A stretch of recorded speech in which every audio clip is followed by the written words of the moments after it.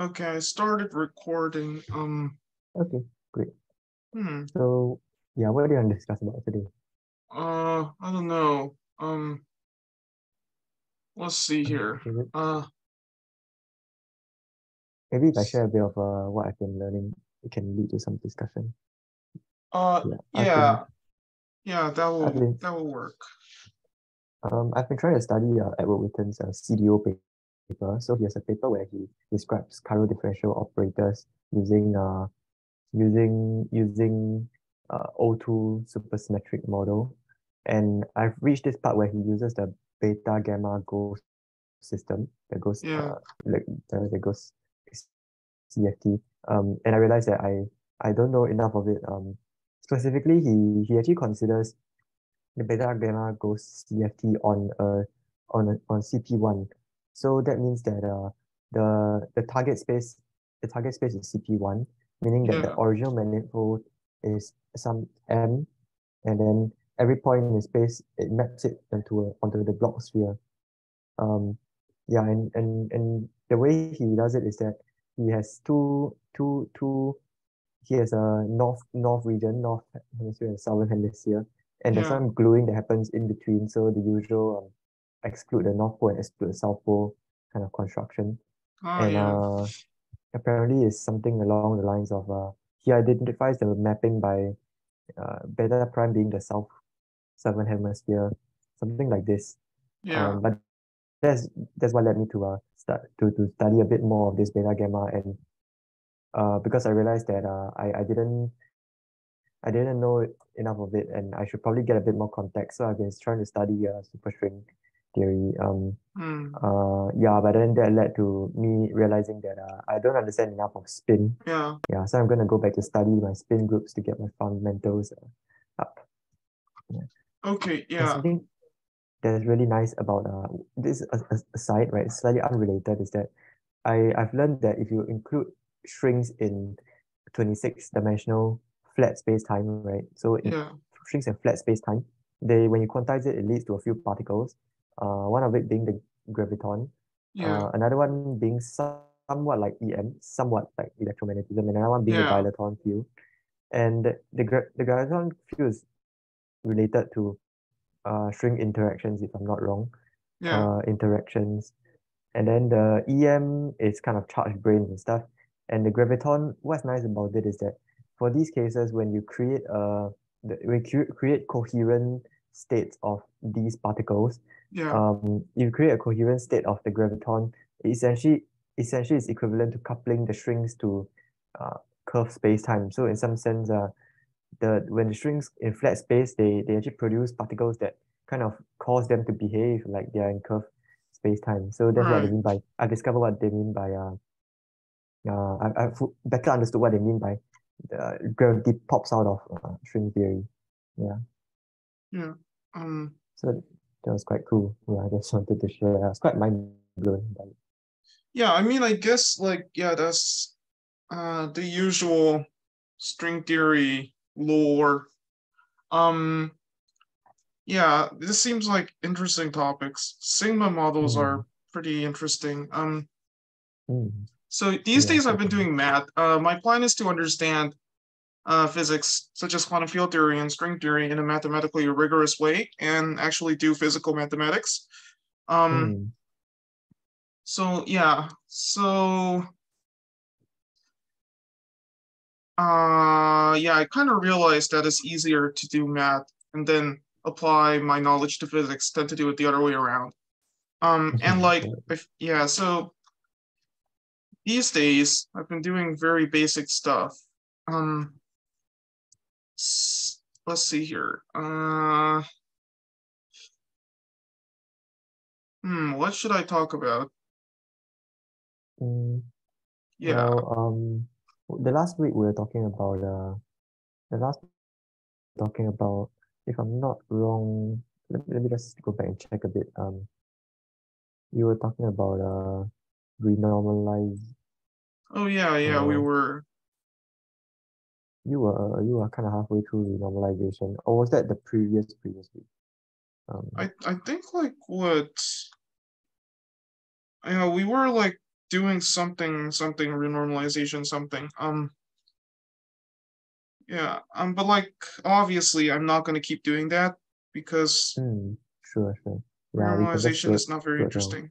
So Mm, I'm going to do some stuff. Let's see what I'm gonna do. sure. Well, I guess.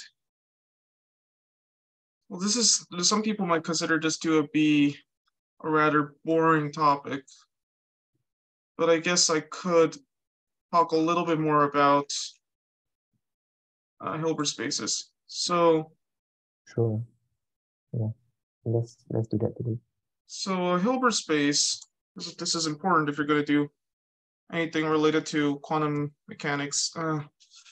So a Hilbert space is like a vector space over the complex number field plus an inner product AB, where A and B in H, such that A and B is equal to the complex conjugate of B and A, and A CB, where C is complex number, is equal to CAB. And Right. X and X is equal to is larger than 0 if X is not 0.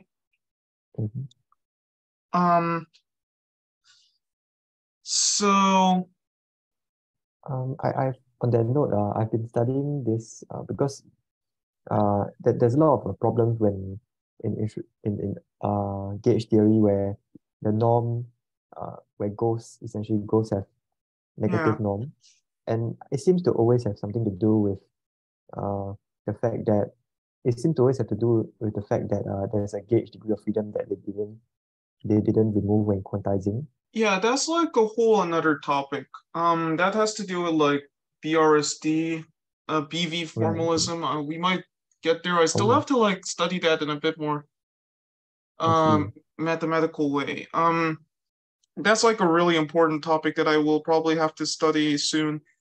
But I anyway, like see. the basics are important. So Yeah. Okay. Cool. so what I'd like to emphasize is that there is another important condition in the definition of a Hilbert space, which is completeness. Mm-hmm. What does this mean? Well, we can define the norm, which is defined as so, which makes sense because this is larger than or equal to 0. Mm-hmm. Then what it's saying is that if you have a Cauchy sequence, I'm going to define what a Cauchy sequence is, so don't worry. A Cauchy sequence is basically a sequence of vectors in H, such that for any value of r larger than 0, there Mm-hmm. exists a natural number n, such that if m and n are larger than n, then the norm between xn and xm is less than r. So what this implies is that you have a series of vectors. This could be x1, this could be x2, this could be x3, blah, blah, blah. But as you go further and further, the distance between these vectors kind of converge to 0. And by completeness means that every Cauchy sequence has a limit. So there has to exist some x in the Hilbert space such that for every r larger than 0, there's an integer such that if n is larger than n, then the distance between xn and x are less than r.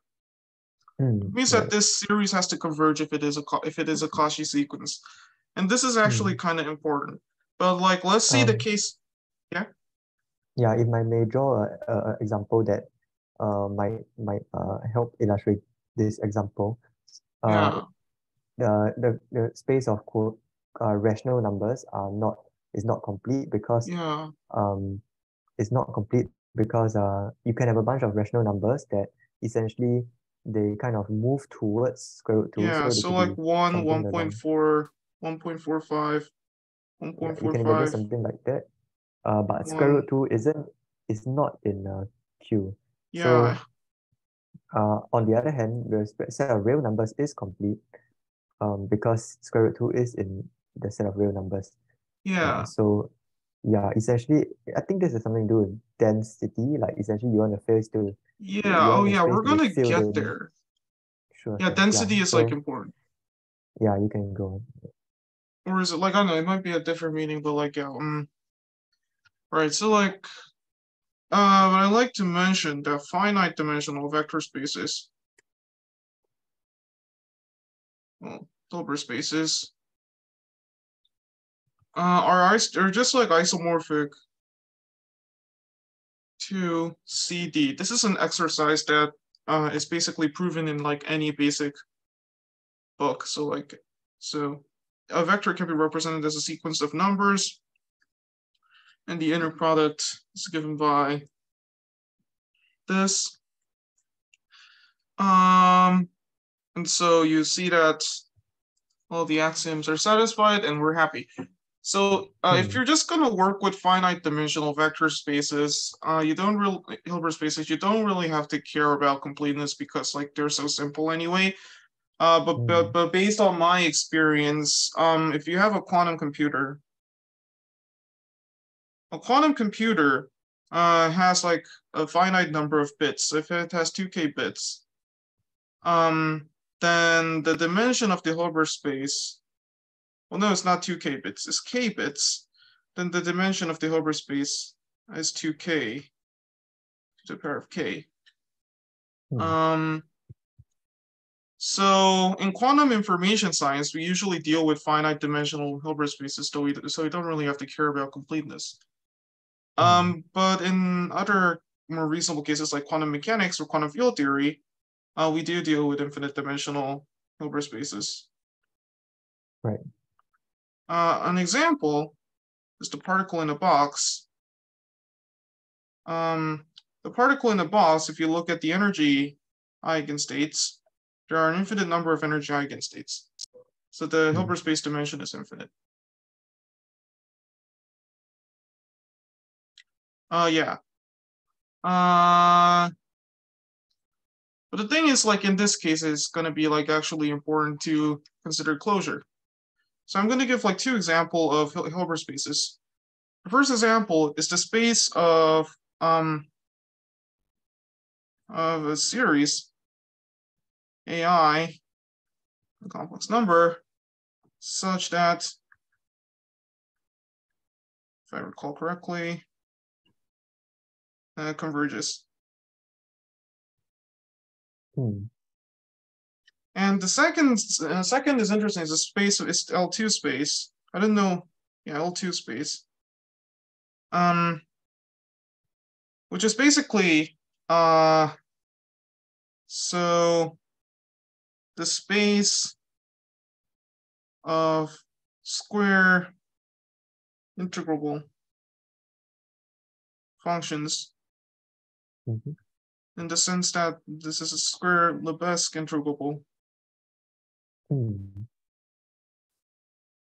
So, for example, oh yeah, by the way, like for, oh yeah, okay, so we have f, then integral of f squared dx converges up to, so they're up to difference all up to a difference in let me write this in a different way. So up to an equivalence class. Oops. And this equivalence class is that basically f and g are equivalent if f minus g is 0 almost everywhere. That roughly means in the sense delta that function's 0 almost everywhere. The delta function is not a function. Oh, okay. I did hear about this before, but I forgot what the definition of zero almost everywhere is. The delta function is not in L2, but the delta function is probably in like the dual space. I see. What is the definition of zero almost everywhere? Zero entail? almost everywhere is basically saying that if you take a look at this function, then so like you can consider the set of the points. I guess you can call this the support. The set of x so that f minus g x is non-zero. You can consider this set. We call it S. Then the measure of S is zero. I It's see. lib x. So, could it be, would the example of would x minus 2 be, okay, I've forgotten So quite a an lot of measure example theory. so an example is fx equals 1 if x is rational and 0 if x is not rational. This is an example of function that is zero almost everywhere. I see. The measure of the set of all irrational numbers is 0. The measure of the set of all rational numbers is 0. Oh, okay, sure. How about the set of the measure of the set of all irrational numbers? Then that would be infinity. I see. Okay. It's a measure of a point, a single point, Would be 0. 0. Let me write the That's 0 as definition well. Okay, because sure. why not? So the Levesque measure mu of E, where E is a subset in R, is given by the infimum, which is basically the infimum of a subset S of a set P. So basically, the infimum is basically the greatest number, I don't know, x, such that x is less than or equal to every number in blah blah blah. So the infimum of blah blah blah, where blah blah blah. So infimum is like a lower bound. So the infimum of the sum of Lik. Wait, let me just get more space to write this. Let me see if I can do that. Okay. Yeah, let me just get a bit more space here. Such that, so Ik, or this is like, Ik is basically a sequence. It's a sequence of open intervals. So basically, so I have to form like this and that, with E in the union of Ik. So to illustrate this a little bit, so basically what this is that, for example, if your set, let's give it like a decent example of the set E here. So if we have to realign, and E is basically this portion, this open interval, with a bunch of like just like random accountable number of points. Okay. Yeah. So in this case, if you were to find Ik, so basically Ik is a sequence of intervals such that if you take the union of all of them, then this region E would go in there. So for Ik, I could choose, it's an open interval. So I could choose I1 here. I2 here. I3 here. I4 here, blah, blah, blah. And then we would be looking for the lower bound for the sums of the lengths of the IKs. And in I this case, see. it's clear that the Okay. lower bound will be E. Mm, Um, I see. So essentially, we are ignoring the the the single points. yeah, in some sense, I guess like yeah, So we yeah, are this is essentially the measure roughly equates to roughly equates to being concerned with the continuous intervals of the of a set, I guess. yeah, pretty much. And like if you have a bunch of countable number of points, then the union of a countable number of points will always have measure zero. Because I guess Right, like you right. can think of it this way. I don't know. I'm like also new to this, but like if you have basically a countable number of points, you can like give them an index, right? So I equals 1, 2, 3, 4, 5, etc., etc. Uh, Mm, what you could do, I think, is you can consider a series of intervals. So the first one has length mm, lambda. The second one has length lambda over 2. The third one is lambda over 4, etc., etc. And if you were to like sum the lengths of the IKs, you would basically get 2 lambda, right? But then you can take lambda okay. arbitrarily small. So in this case, the infimum Right. would be 0. So the measure would be 0. See. Sure, sure. But if it was an uncountable number of points, you couldn't really do this argument. Mm, right. Okay. Yeah, that makes sense.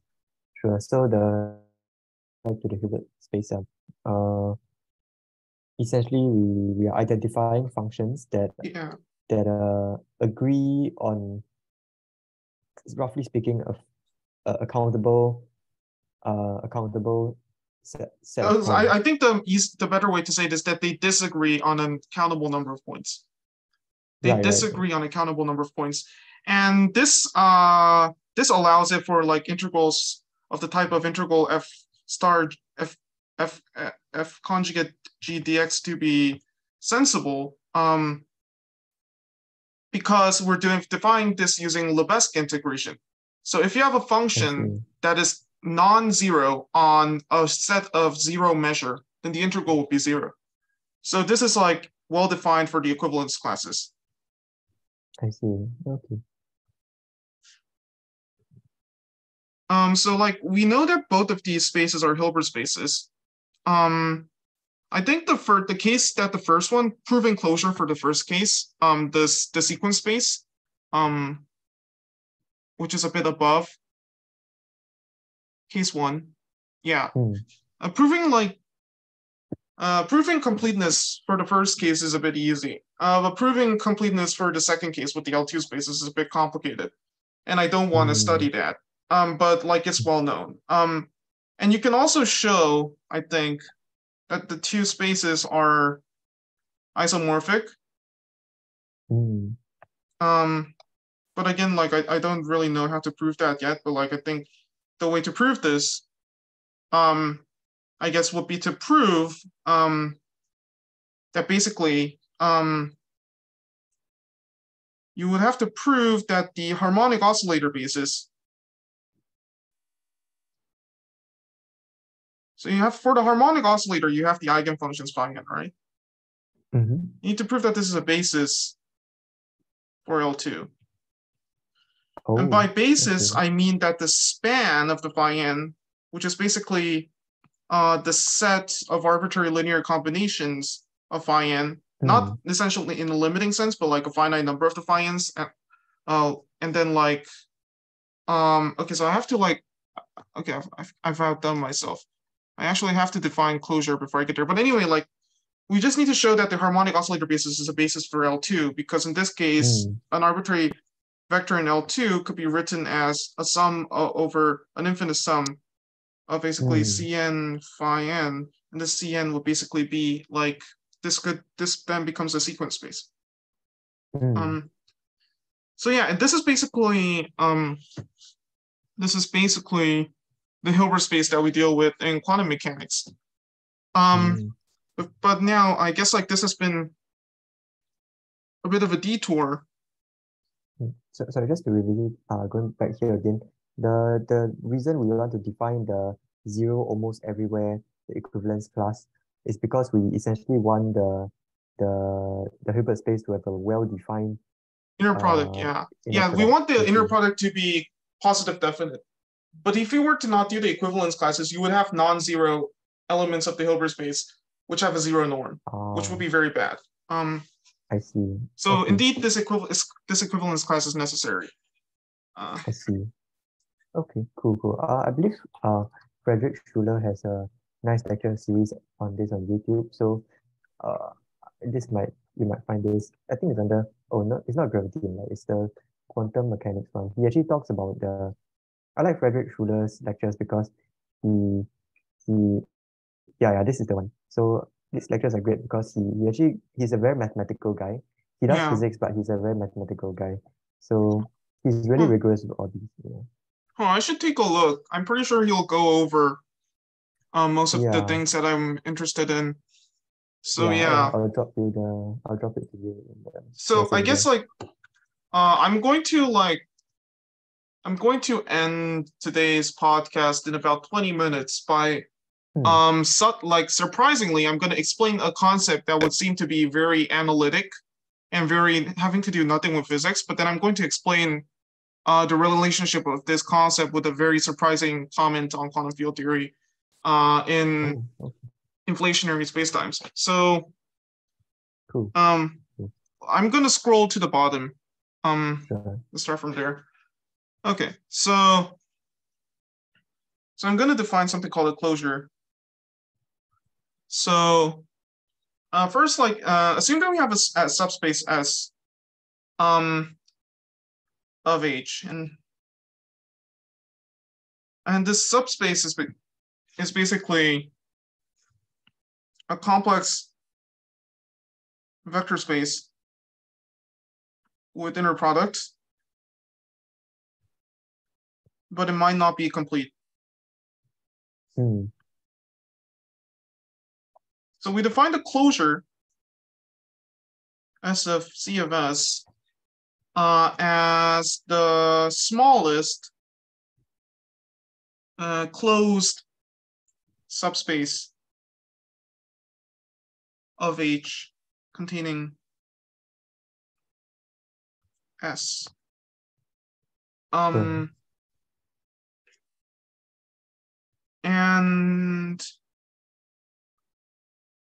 Maybe an we example would I'm gonna would I? tell you how to explicitly construct this. Okay, sure.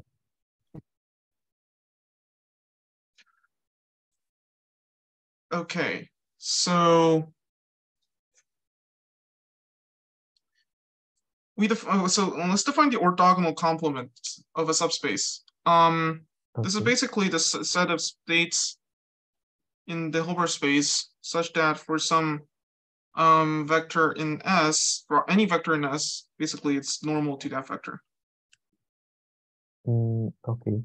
So we see that S ortho is closed. This is an exercise, but if you work hard, you can do this in your head. And so we see that actually S perp S. So S perp is the closure of S. Oh, okay.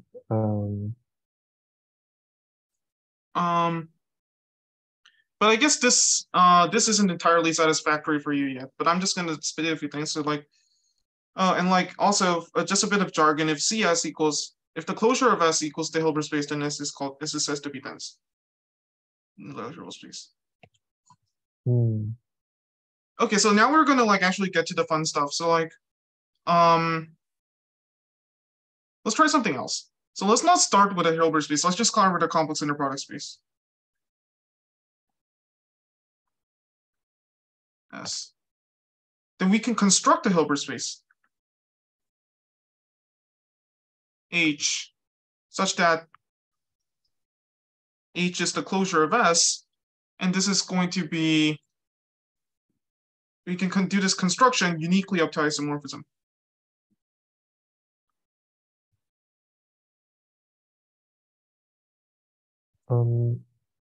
Okay. So there are multiple is when you take the closure of S, you define it to be the orthogonal complement of the orthogonal complement of S, right? Yeah. Is that process isn't that process unique? No, okay, so this is different. What I'm going to prove now is that if you have a complex inner product space, then we can Hmm. construct a new Hilbert space such that the closure of the complex inner product space is the Hilbert space. So basically Uh, we're going to find a new Hilbert space so that the complex inner product space is isomorphic to a dense subspace of the Hilbert space. Um, I see. and this is actually easy to construct. And this is not going to take long at all. So basically, Okay. you can define the Hilbert space as the set of sequences um, where xn is in S. So it's the set of sequences satisfying that's the set of Cauchy sequences actually. So I'm just gonna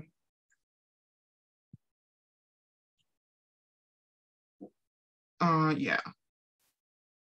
So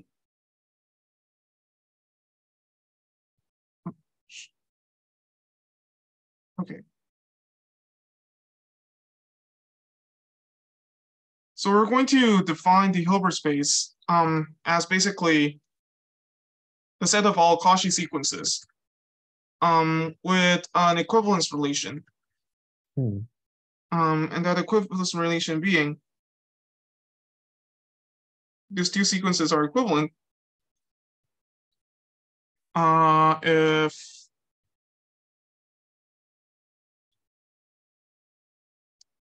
Is it x minus yn yeah or something along let that me line? just then xn minus yn going to 0. Hmm.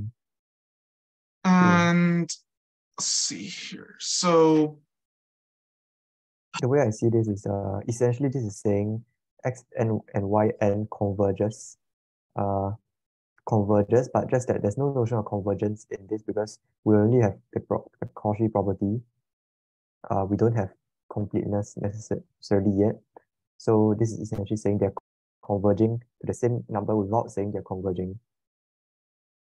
right, so yeah, we're going this is like this definition is rigged so that um like we would get a unique limit for the Hilbert space, essentially. Hmm. I see. And yeah, this is it. Now we can show and like you're basically going to define the inner product on this Hilbert space as Oh, oh, actually that well, makes sense because we previously had an inner product space that we didn't have completeness yet. We didn't yeah, have convergence, but by defining the elements of the thing to be the sequences, right? Where essentially yeah, we're saying the Hilbert space is the set of all limit points, but yeah, we're saying it in a clever way that yeah, doesn't make use of the fact that such elements exist in S. yeah. I see. Okay, cool. And then we're basically like we're going to define the inner product as so. And now you can basically prove all the things. You can prove that the new space is basically in Hilbert space, and prove complete, which is nice. Hmm. Um, Now you can show that this is unique by assuming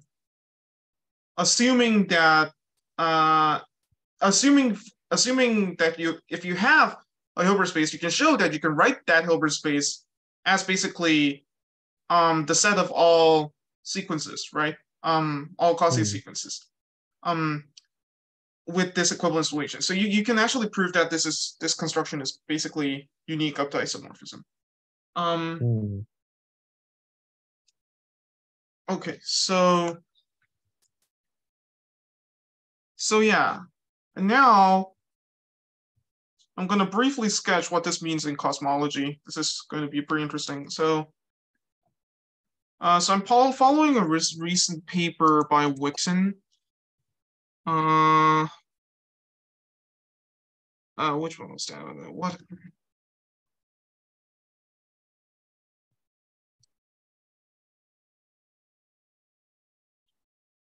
Uh, I'm gonna let's see here.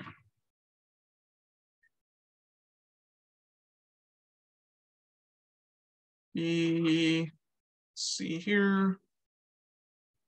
This was. Is it this? No. Is it algebra regions and? No, it's not. It's not that recent. Well, that's really recent. Huh. Oh, that was 5 days ago. Yeah. Is it analytic states in the quantum field theory of curved spacetime?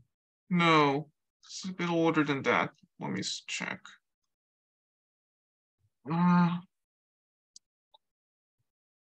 It was, if I recall correctly.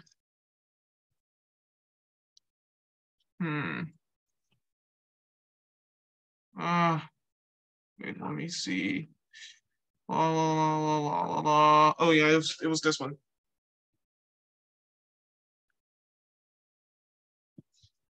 So I'm gonna be brief. So in quantum field theory, roughly speaking, if you're gonna call, if you look at the classical field theory, and I'm talking about, in this case, I'm talking about free field theory, you have a mode decomposition.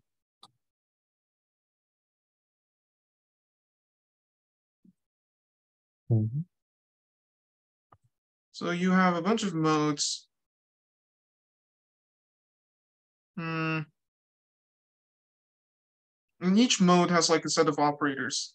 And each mode basically maps a set of operators into QFT. Basically a set of creation and annihilation operators.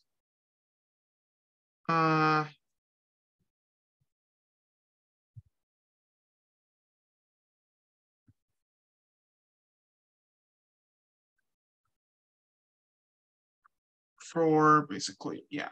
So basically K is equal to, K is basically an index for the modes. So you have if you have like D modes, then that leads to basically D sets of creation and annihilation operators.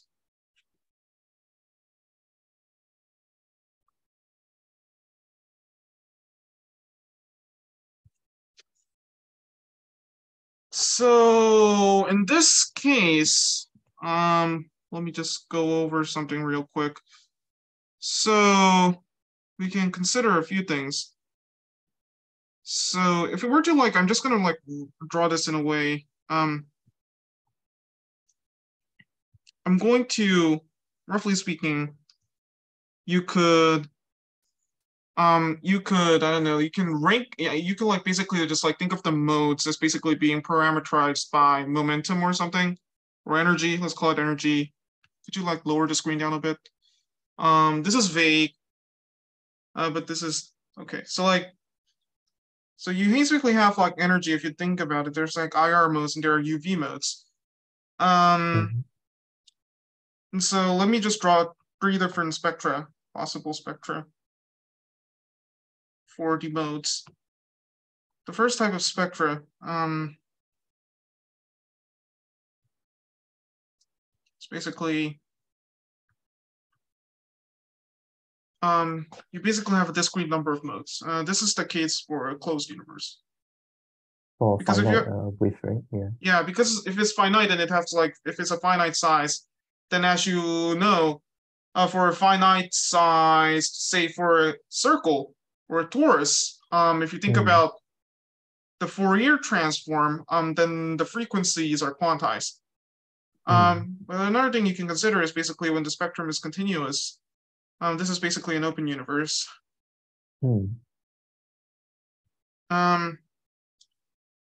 And well, okay, so closed and open doesn't really make sense. So I think like it'll be best to say finite and infinite, because this sort of like discreteness, this is true for ADS, because ADS is like a box, so it's like a particle in the box, and like this is more like flat space.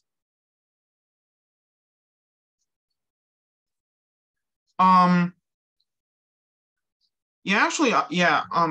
that's the case, and I don't know, maybe like in some weird universe you could have like weirder spectrums, but honestly, like I'm not being very rigorous right now, so I'm just like talking about. So maybe I don't know, but like, but this doesn't matter. So what I'm trying to say here is that if you look in the, so I'm trying to say here, let me go to a simpler example. So the key here, I'm going to like list a few facts. So the first fact is that if you have a, let's make this simple. So you have a creation operator and annihilation operator that's satisfying this. You can create a new set of operators, alpha A plus beta A dagger, and its conjugate A star A conjugate A dagger plus B conjugate A. And you can see that if you calculate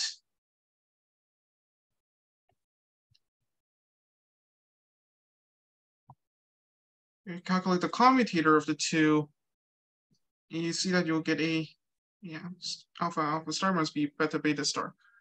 So this is, so if this was 0, then an arbitrarily new definition of operators could lead to a perfectly fine new set of creation and annihilation operators. This is important. So keep that in mind. That's the first fact that's going to be important. The second fact that's going to be important, which I'm going to state like under that, is okay. So say that we basically have a set. I'm just going to like say that we just have like a set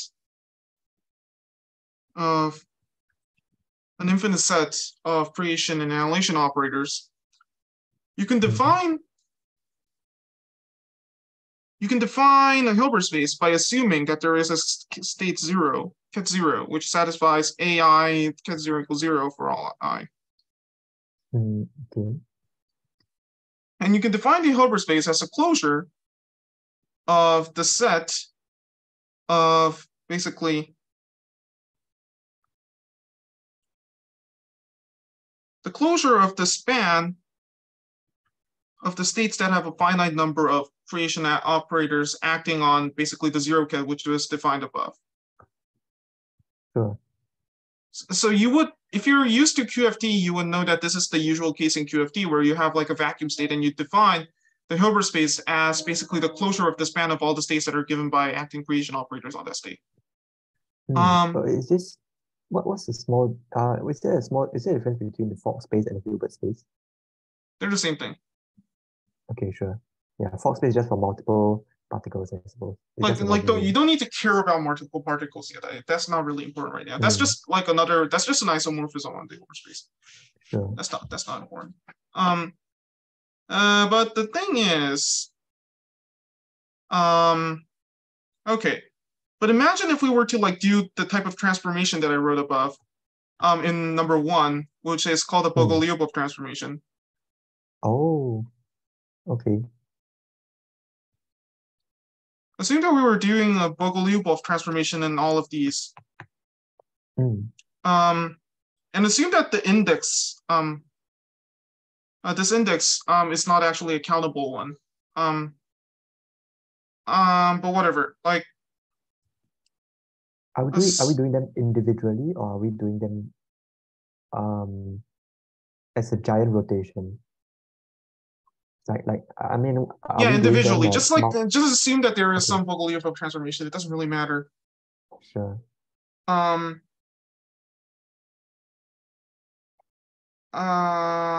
So like, yeah, assume that we were acting up a Bogoliubov transformation. Well, actually, yeah, it doesn't necessarily have to be. The index doesn't necessarily have to be uncountable. But anyway, let's assume that we're doing a Bogoliubov transformation. And, we define a new 0 state as through this, and we define a new Hilbert space. Closure of the span of BI, whatever, well, matter. But the thing is,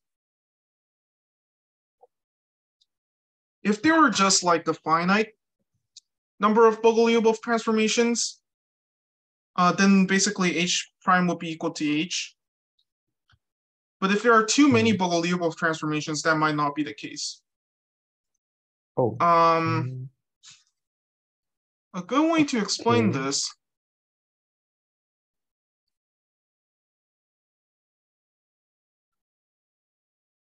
is that if you see, right, so a good way to explain this, it's very simple. So assume that you have the zero state, right? Assume that this is a normalized state. You could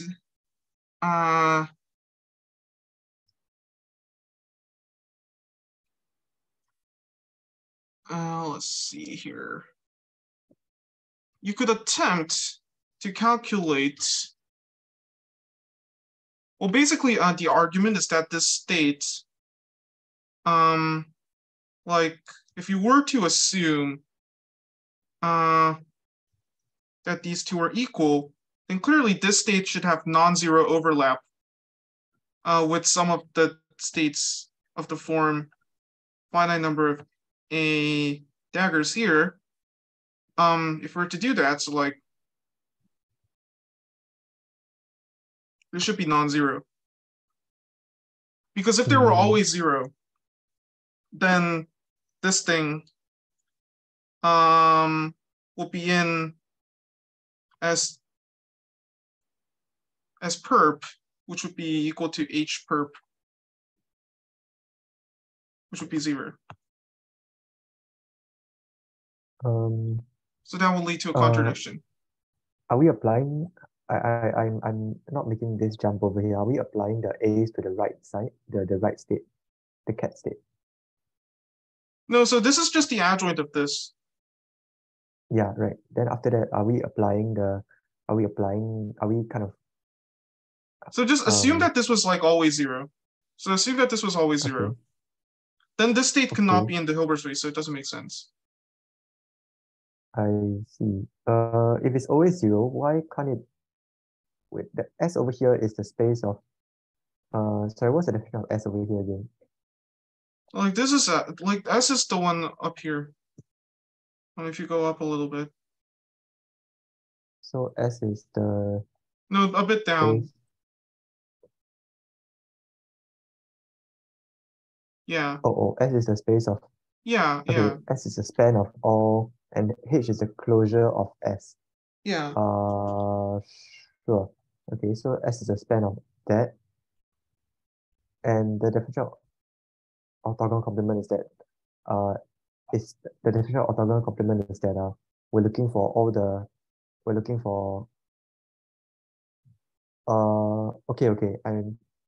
okay, yeah, this totally makes sense. Yeah. So Yeah, if this is zero for all of such states, then this one is in the orthogonal complement by definition. Okay. Yeah, but then if it's the orthogonal component, it can't be in the same Hilbert space, so it doesn't really make sense. Wait, so as the S orthogonal is that equals to H orthogonal? H is the closure of S. If we take the orthogonal of both sides, so H is the closure of S, which implies that it is equivalent to right. H orthogonal is equal to H orthogonals, or H orthogonal is basically equal to S orthogonal, which is equal to S orthogonal 3 times, right? And that's isomorphic to S orthogonal. Yeah. And why is H orthogonal isomorphic to 0? Oh, because there's because the H is the entire space, right? There's no element of as of H that it is because H is the entire space, right? So Yeah. you can't find any perpendicular. Sure. Okay, that makes sense. So if it was zero for if it had a zero inner product with Yeah. all the created states, then that would imply that this guy is zero, and that's not good because that would imply that we have no Hilbert space when defining it using this B Yeah. over here. So that essentially means that H prime, are we trying to show H prime is equal to H or H prime is They're not not equal equal. to? We're trying to show that they're not equal for a huge Yeah. number of B's. Yeah. Like because like if there are like way too many VPs, like we could in some cases where there are too many B's, this could be the case. Like so What every changes if there's so like for what? every Bogoliubov transformation that damps this inner product, this one, this one. So like yeah. So for every Bogoliubov transform, that one is damped. So if you were to do an infinite number of Bogoliubov transforms, that one will be very damped. So it will go to zero. So that might actually happen. I see. So you're saying for a finite amount, right? This guy might not be zero, but for might not be zero, but if as we add more and For more, right? finite, it's always non-zero, but if it's infinite, it might be zero. I see. Uh, because for every one we add, it damps the thing, meaning it Yeah, what I'm saying right now isn't rigorous at all. I'm just sketching it. Like, sure. Oh, is it uh, because B is a combination of A and A dagger? yeah, So every time you add a A, it kind of kills off yeah, something along that line. Okay. I'll we look into it. Yeah. yeah. That type of thing could happen. So like, yeah, right, yeah. So that's Okay. basically the reason. So the thing Okay. is, like, if you want to define the Hilbert space of a quantum field theory in a unique way, then you should, then there must be some kind of criterion which stops you from making an infinite number of Bogoliubov transforms. Right. But the thing Because is, if you make too many, then it wouldn't be unique anymore. yeah, but there is like roughly speaking, there is a criterion. If you like go up to like the spectrum diagrams or whatever, like if you go into the UV, then those modes like are like very high frequency. So they don't really care about the global structure of space-time. So you can just assume that they're kind of like most in flat space, and in flat space, they're basically a good criterion for defining the creation and annihilation operators in terms of basically positive and negative frequency, like you usually do in quantum field theory. So the UV modes are not a problem. The issue is with the IR modes. So as it turns out, if you have basically like a stationary space-time, then you have like a time direction, a well-defined time direction. So in that case, you can divide the modes into positive and negative frequency, and you can define the creation and annihilation operators in a canonical way. So the real issue, and if it's also a finite universe, it's okay because in that case, the number of IR modes would be finite because of discreteness. So basically, it's okay if it's a finite universe, and if it's a stationary universe, it's also okay. The key is basically an infinite non-stationary universe. I see. And that's the case for inflation. Yeah. Is it? Yeah, it's our universe. Is it infinite or non-stationary? Is it all condition or is it n condition? I mean, like there's other cases.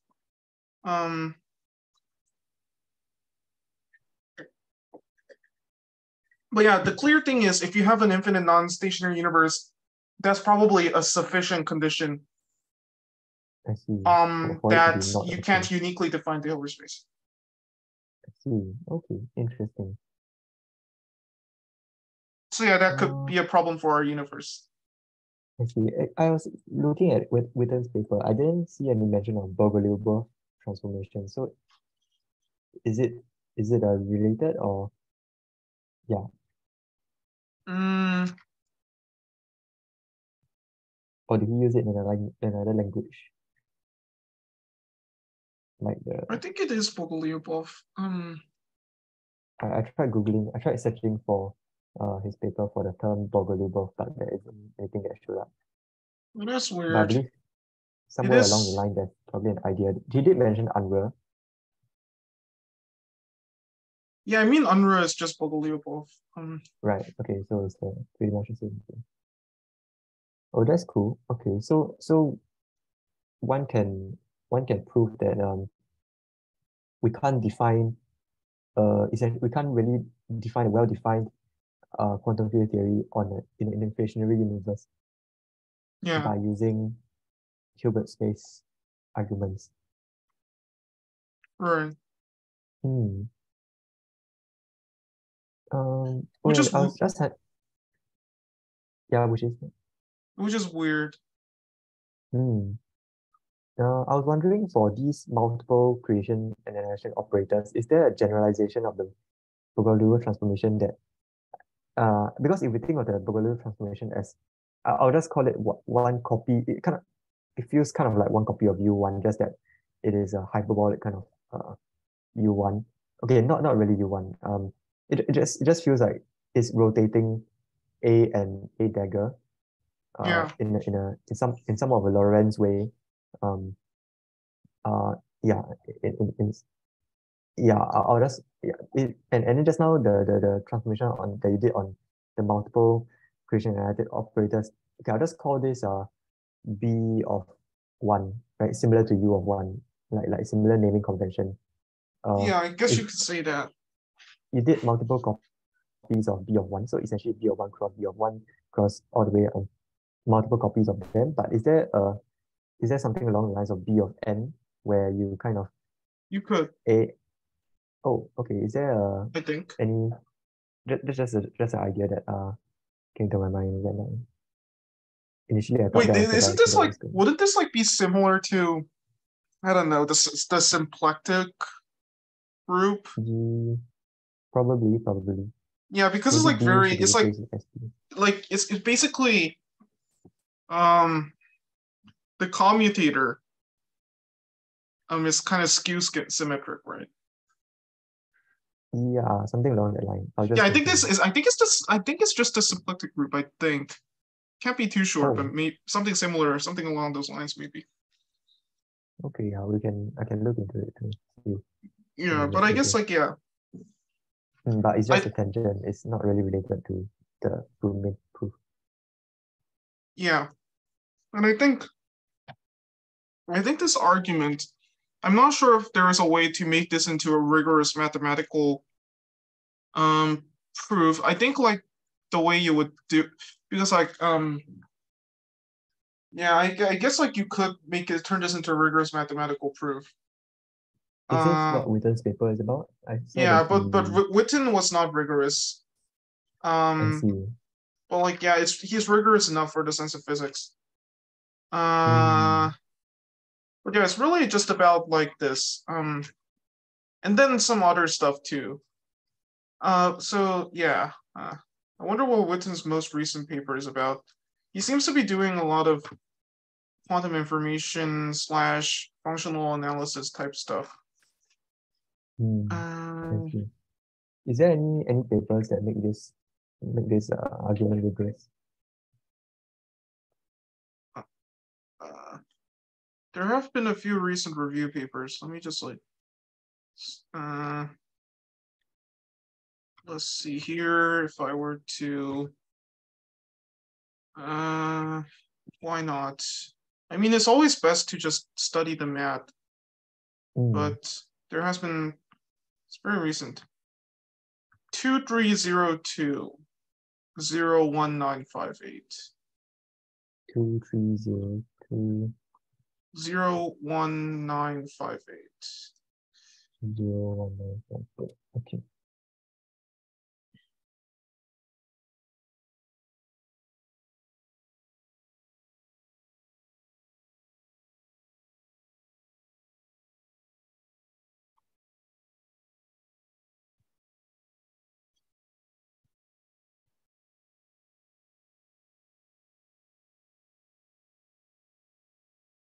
Interesting.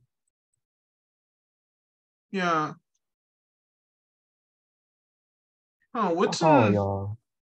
your projects coming along already? It's going all right. As I said, like I am trying to do math, so uh, like I don't know, like I've these, like I don't know, I just like want to study things that may not necessarily be cool, but are Hmm. useful in doing other things. I Hmm. feel like sometimes the coolness of a particular theorem might be a bit of a trap because you prove that theorem is cool, but you can't really do anything with it. I see. Yeah. But like I think the recent Witten paper is cool because I think it's like a covariant version maybe of like he finally did it. He finally defined, I guess, what operators are in quantum gravity, I guess. Which I think is kind of Hmm. cool. But that being said, is it useful? Huh. Hmm. Would a mathematician be interested in this? Hmm. Perhaps, but like this is more like math applied to physics than physics that is applicable to math. But I don't know. Hmm. I mean, I it's see. Witten, so it's obviously very good. Like I Yeah. like how like Witten is taking some of the very vague statements of recent physicists and just like turning them into more precise statements. But I'm Hmm. not sure if this would lead to some kind of developments in geometry to the extent that like other topics like mirror symmetry have been I enlightening. see. So Would you like, say that you're more interested in would you say that you're more interested in physical mathematics than yeah, mathematical physics? yeah, pretty much, yeah. I see. I mean, Okay, like okay. That's I actually like the yeah, yeah, that's also my interest. I mean, I'm trying to study string theory, not because of experimental side, yeah, but more of I want to create conjectures. yeah. But I Mm. guess you should really work on proving the conjectures. Like I don't know, like so my dream is to like rigorously define path integrals Hmm. because like I don't know, like my opinion is that like path integrals are not necessarily integrals. Like they have like some similarities to integrals, but they're not really integrals.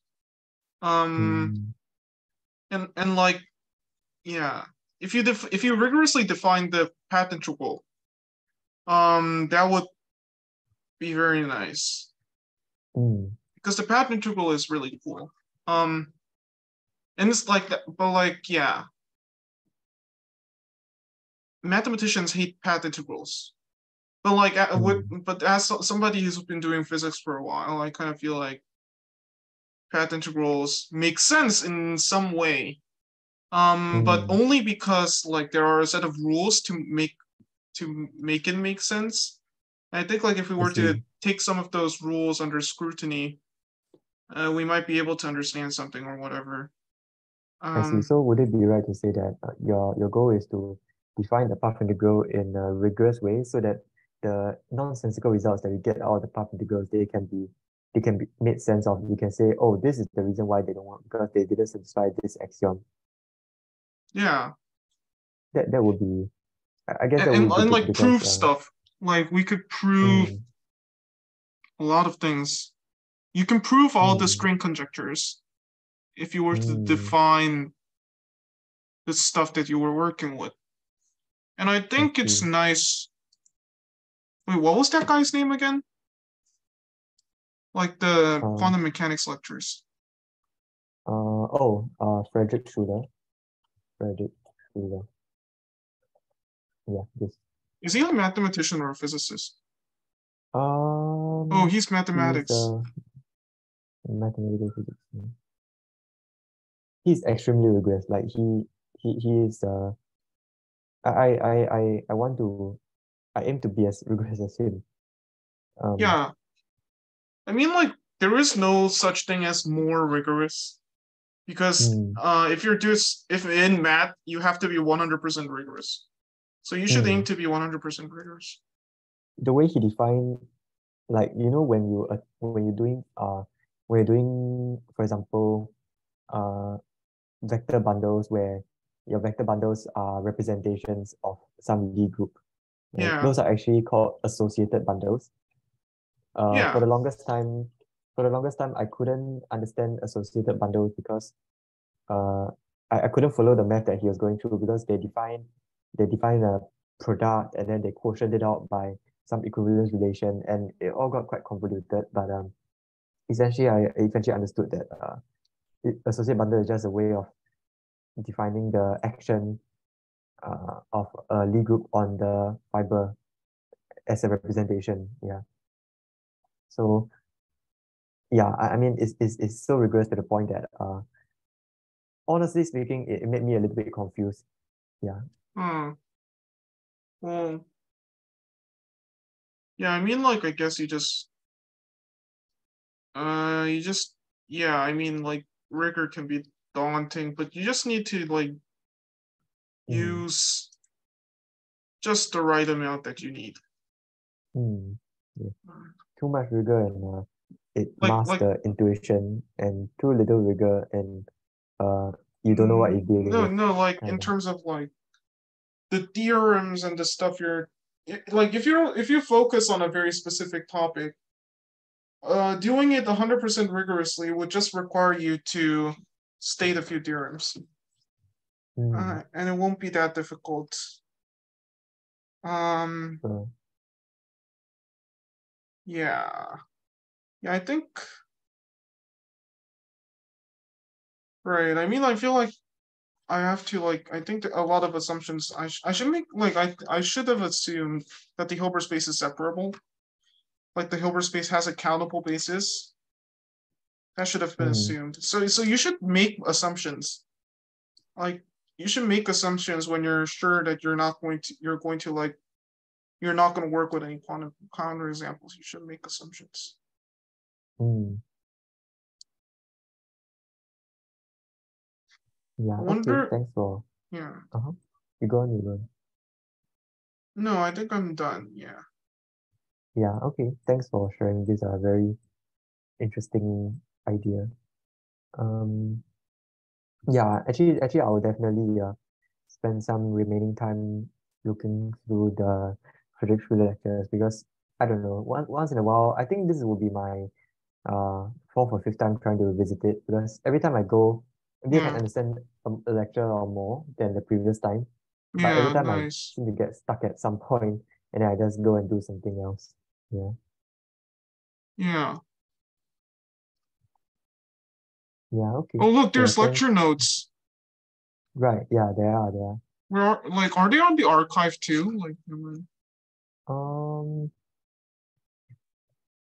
oh, this is a nice resource. I'm loving this. yeah, that's awesome. Like, it I'm really also, it's kind of hilarious to imagine that I'm learning quantum mechanics all over again, but I feel like that's absolutely necessary at this point. But here's what I'm gonna do. Like, I try not to scare myself into thinking that I should study like all of a specific topic. Rather, I think it's Mhm. nice if you just try to just sometimes it's better to kind of like be humble and focus on a very specific topic. That will allow you Mm, to not have to study too much prerequisites. right.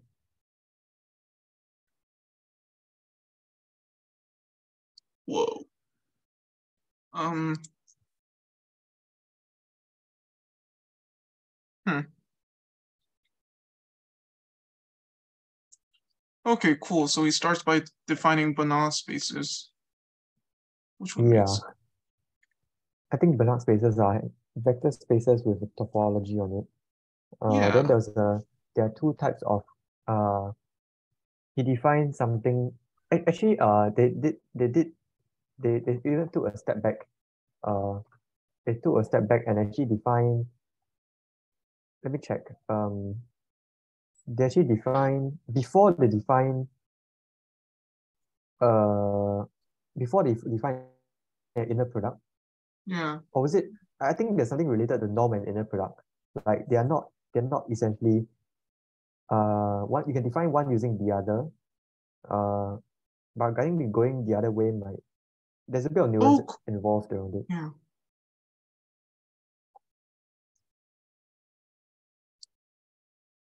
Hmm. Hmm. Yeah.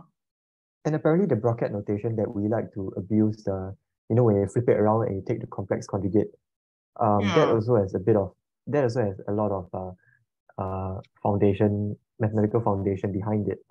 We just take it for Right. granted. Uh, yeah, because I remember sometime I read it, somebody was mentioning, is there a intuition for the Fourier transform and the inverse Fourier transform? Like why are they weighted by a negative sign? And then Hmm. I stated that it made sense in bracket notation. Hmm. Uh, and somebody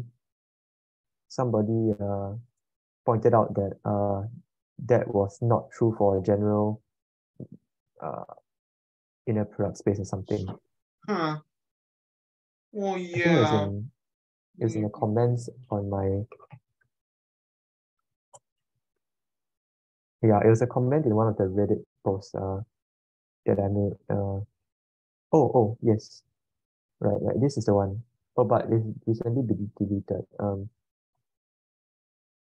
Yes, this is the one. So I was saying, somebody said that the fact that the Fourier transform and the inverse Fourier transform are basically the same operation, and I said that it's just a Hermitian conjugate of the bracket notation. And then somebody said it's only intuitive if you ever in Hilbert or Hermitian spaces. You can use it in reflexive Banach spaces and its Hmm. duals, but flipping around is not just the Hermitian conjugate. It's actually a bit more involved. Yeah, I do I not don't know know, like, enough. but like, I like to be honest, like, you don't need to generalize that much. You could just work with Hilbert spaces, right? Yeah, it's just that this made me realize there's a lot of foundation that it would be important to understand it to get a bit of nuance. Yeah, but like, I think that might be misleading. My Hmm, opinion is that you don't need to know what a reflexive Banach space is. I see. Like Okay, sure, sure. you just need to know what a Hilbert space is. Like Hmm, unless you're gonna use reflexive Banach spaces, why bother? hmm, Maybe another day. You know, yeah. that's always my philosophy. Maybe another day, but not right now. I have other things to Hmm, do, hmm, and like they take yeah, time. yeah. After you get tenure, then you can go I study mean, all this. that's way too far. But like, Yeah. Okay. yeah, okay, Thanks for today's meeting. I learned a lot, that's for sure. yeah. It helps me too because like talking about stuff really like helps me Hmm. put things in perspective, and it helps me like create my lecture notes, which I am trying to do. Um, Oh, are you being next, any teaching assistant by the way? Because as I understand it, grad students usually are their TAs as well. no, not really. I would not like to be TAs because if I have to be a Oh, TA, okay, let me stop recording.